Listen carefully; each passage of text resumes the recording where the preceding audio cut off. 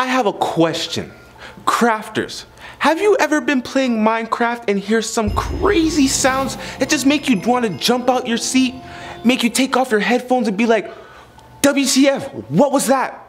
Well, it's me, Building J, as the King Cheese calls me. Today we are reviewing some of the scariest noises in Minecraft. Or so I think. Coming in at number 10, zombies. Now, zombies may not be the most scariest, but guys, come on. Why do all the zombies sound like they hit that good Chiba in there on a wave? Like with that one monotone, bruh. If that wasn't bad enough, we gotta deal with the baby zombies with the high pitch, bruh, running at us at full speed. Like, sheesh. Let alone the water zombies. Yes, I know they are called drowned. I just like how water zombies sound, okay? Leave me be. The bubbling noises that they make with the bruh, called the bubble bruh, that sound is even the worst. Just for me, the bubbled bruh I hear from my bedroom, I just can't seem to get him out for some reason. And believe me, I've searched for him high and low without destroying my glass house. You know, I kinda like that term. The bubbled bruh. I'ma use that round the herobrine for sure. Bubbled bruh? Yeah, man. You wanna sip on that bubbled bruh?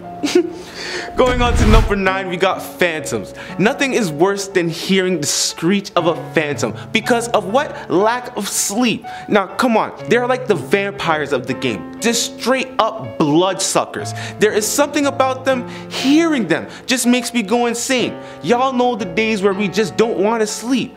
Either where we're just watching Netflix, on Facebook scrolling, or on the Minecraft Nightmare channel. See what I did there? Huh. Well, all jokes aside, really though, you just spending your days mining underground and honestly, you lose track of time.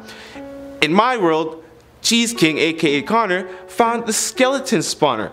Boy, when I tell you I saw that his setup was bonkers. Anyways, we're down there for hours on end. He's leveling up. I'm mining for goodies. Extra Sierra for me, please. Miners, when I say it was time to go, it was time. Screech! Oh, hell nah. It's a phantom, bro. You gotta get a bed on you? Nah, if you don't got a bed on you, it's a wrap. Like, you just gotta go. Now, hearing the sounds definitely made us stop, run to our bed, no cap. We had to get the hell out of Dodge, and there was like 3 to 5 phantoms, whether it being Java or Bedrock. Phantom screeches, yep, are definitely scary. Going on to number 8, the gas. Ooh, this is a goodie. I love the gas, but I also hate him as well because it's a deadly ass mob, but it sounds like a menacing child, sometimes out of a scary movie. Like, damn, I told you guys about my first Nether experience, right? It was crazy seeing the gas, let alone hearing it. What also makes it so scary is it can destroy a Nether portal. Like, dude, leave that to the creeps. Hold the TLC. I don't know what is worse. The fact is that as soon as you get into the Nether, you hear them floating around you, and be ready. Sometimes you don't even hear them. You don't even see them before it's too late. They sound so far away and boom, they're all up in your ass, like looking to clean you out. Make sure you have some good type of stone to build around your portal. The last thing you want to hear is that childish ghost giggling from the gas and you're trapped in the Nether to suffer a very short death. Going on to number 7, Nether portals. Okay, Nether portals. I did make a mistake of putting one in my house before we had to break it down, and I had to put it in my basement. For 2 reasons. The squishing vacuum noises it constantly makes. It just doesn't stop. 2, the sound that you hear when you teleport it's not that bad. But what about when something else is teleporting with you into your house? A flame cube is definitely a no-go in your house, or at least mine. My bedroom was close to this at one point, and I wasn't the sharpest tool in the shed, I tell you. The eerie sounds and the thought of something.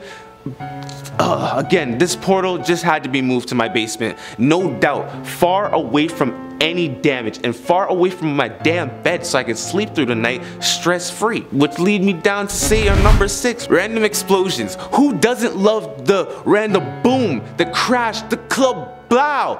I freaking don't, I tell ya. Damn, it's like you never are really safe in Minecraft, are you? You gotta deal with creepers up your backside, ready to explode, being in a thunderstorm, but not knowing, like being in a cave. And you're hearing this thunderstorm. your bomb-ass basement build, you're chilling, right?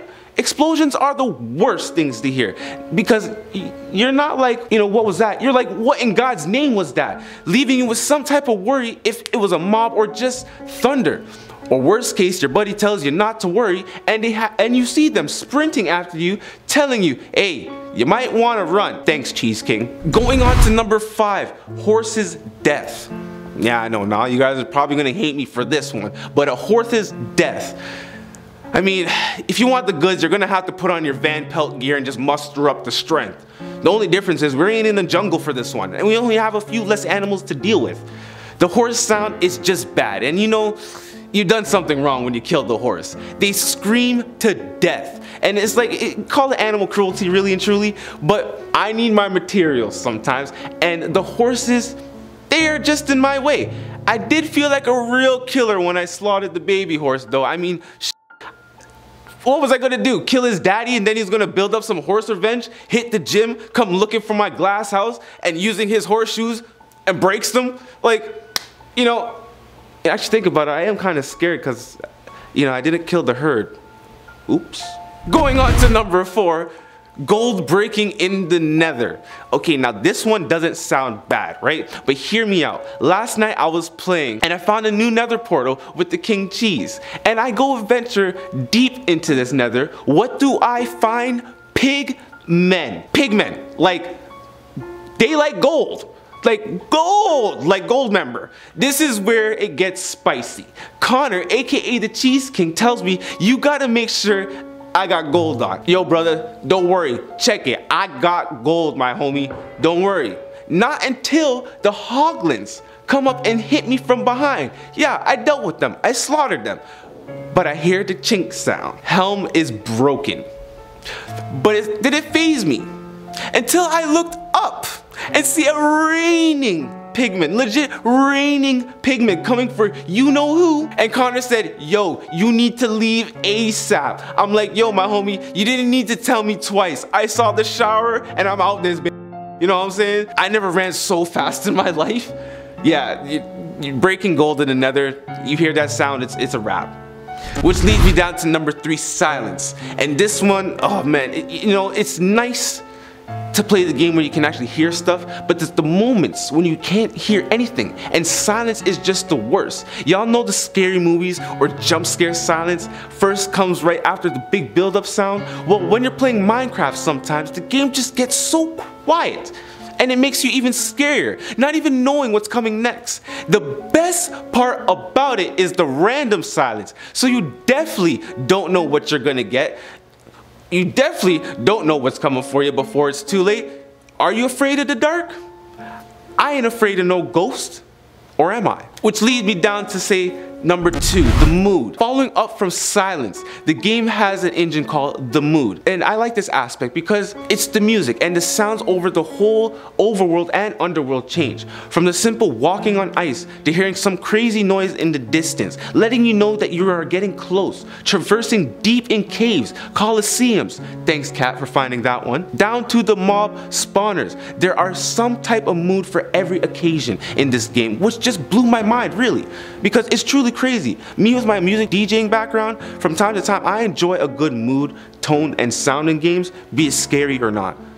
This definitely takes the cake for one of the top 10 scary sounds. And going on to our final, Enderman's death. We touched on this a little bit before, but this is by far number 1 in my books, again for 2 reasons. The Enderman is no joke and is not a force to be messed with. And if you know what you're doing, then yeah, go for it. But tell me, it's like when you kill one, okay, they squat up on you like you just killed the leader of their gang that you just murdered. It's like, fam, you killed Ricky. This time, we coming to give you the smoke, you feel me? Then you gotta explain what you were doing just to get the clout, the extra content, without looking them in the face. Good luck with that. Number 2, remember, I told you guys about the white Enderman, okay? Well, legend or myth or not, if you hear an Enderman's death, not by your own hand, all hell breaks loose, and it's scary. I mean, it's scary, and even more like death. Like, you ain't gonna breathe, you just gonna die. Or should I say, you're gonna hear him, and then you're gonna die. The end. And you know, those were the top 10 scary sounds in Minecraft. And honestly, I might be a little bit biased sometimes, but I'm bringing you guys some stone cold stunner truth, hitting you guys with the people's elbow. You know what I'm saying? Maybe I missed a few. Maybe y'all experienced some noises that I don't even know about. Let us know down below in the comment section. And don't forget to like and subscribe as well. Before I go, we may have heard some scary sounds, but look up Pig Step, Lo-Fi Remix, Bonafide banger. Thank me later. And as a wise man once told me, you gotta champion those who champion you. Crafting J or Building J, we out.